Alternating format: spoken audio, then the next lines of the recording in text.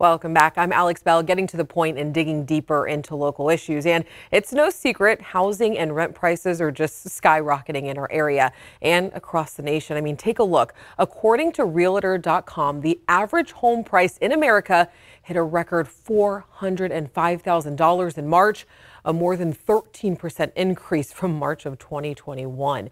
And for renters, the rents have increased about 17% from this time last year.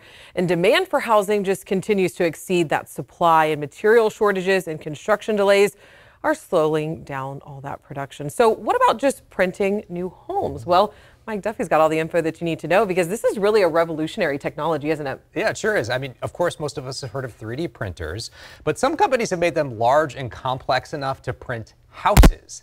And I spoke to manufacturers of these houses across the country, asking if 3D printing really could be that silver bullet, something to solve all of our issues, one of our most pressing issues here in California.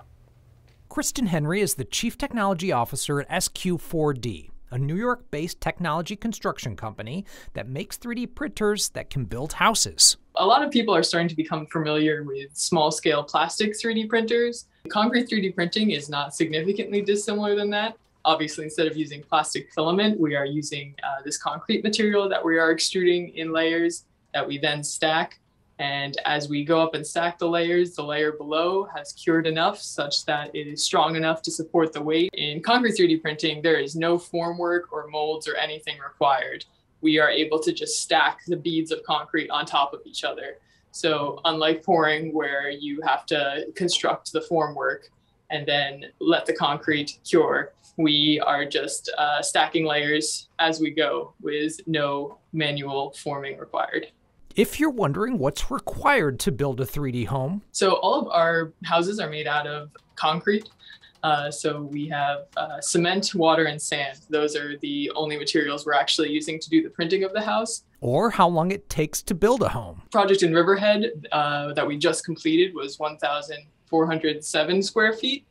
And that took us 80 print hours spread out over 18 days. Zachary Mannheimer is the founder and CEO of the Iowa-based company Alquist. They're based in Iowa City, building in Virginia, Oregon, and maybe coming to California. We are a 3D printing construction company, but our goal is to create community and economic development, and we're doing that by creating the housing. But the number one need in every single community is housing. You can't create community or economic development if you don't have anywhere to live. They just built the first 3D owner-occupied home in the world with Habitat for Humanity. Now they're looking to change the way houses are built. The construction industry has not adapted or changed in any major meaningful way in well over 100 years. We looked at a variety of ways to drop costs. We looked at modular housing, manufactured housing, and both of those certainly work.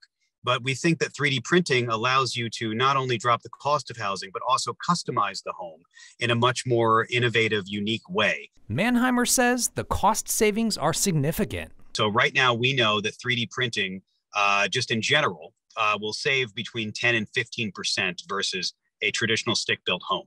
In a place like California, it's probably going to be significantly higher, just because of the average price that folks are paying for homes.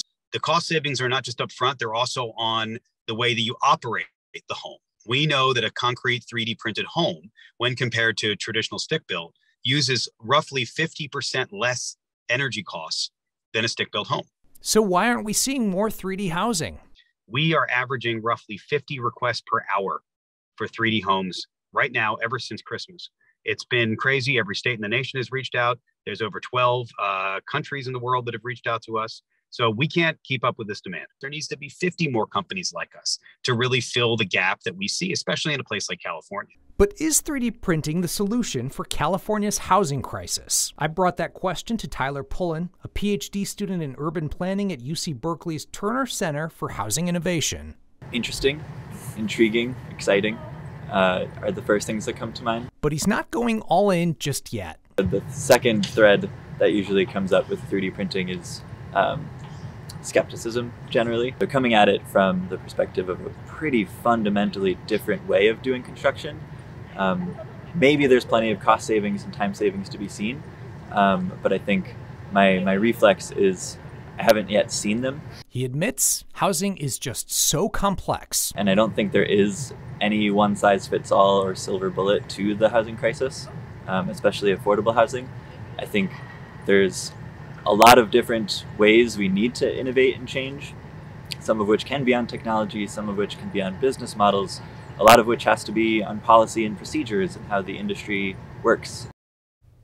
Well, Tyler also told me that he's not writing 3D printing off, but he doesn't think that it's also that silver bullet, that one single solution everybody's looking for. Well, yeah, and I think a lot of people are going to want these 3D printed homes regardless. I mean, 50 requests an hour, Yeah, and they so got that many. house done in what? They said 18? 18 days, 18 80 days, hours. 80 hours. I mean, that's just crazy. Now, That is. are there any benefits here in California if people want 3D houses? Sure. Well, if you could bring the cost down, obviously that would be something. But the other thing is we are always worried about wildfires. And essentially you'd have a completely concrete home. So that would definitely diminish that. And of course, getting something to that area is the other thing that a lot of people worry about. Like, how could you get into an area that you could then build a fireproof house? Well, he said the idea would be to turn a truck into kind of a transformer that would just become the printer. Imagine how cool that would be. Oh my gosh, we are in the future, people. We are here. All right, thanks, Mike.